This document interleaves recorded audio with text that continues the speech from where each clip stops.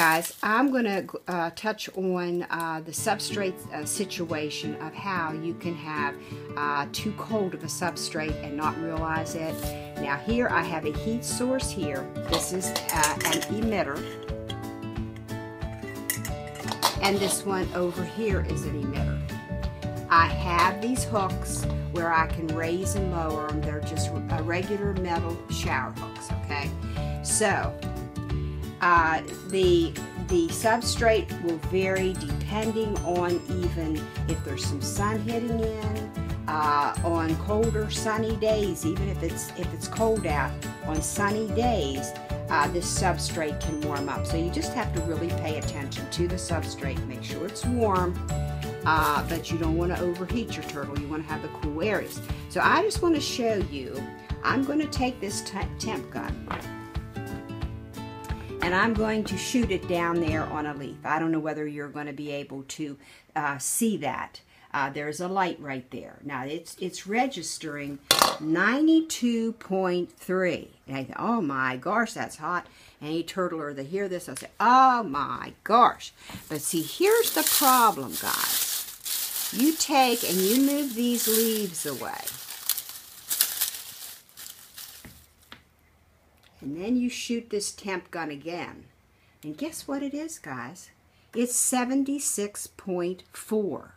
See, this is where it is so easy to not have the substrate warm enough. So then you feel that substrate.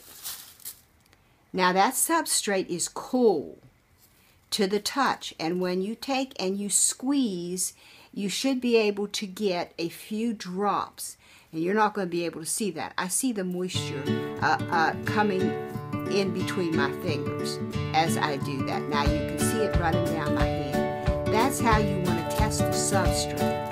You want it moist. You don't want it soft and wet. But that's a good gauge. If you get a few drops out of that, you just want that moist. Just think of the way that a forest floor is. But see how Sparky is? He just can't stand when I mess with this substrate.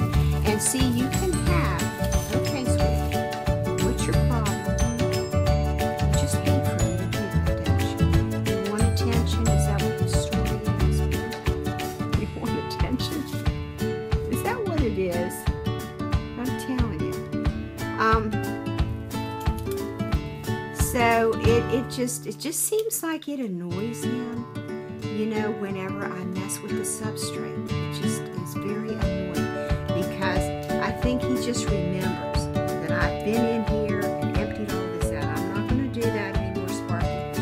Just going to turn it, let the bugs do the cleanup crew that's in there. I've got the Eco Earth in there, so he's good to go. Unless he lets me know otherwise. And you know, when you have your bugs is flourishing in the Eco Earth, and you know, it just works. Doesn't Sparky? But you gotta have a big enough terrarium and a big enough cleanup crew. Right, Sparky?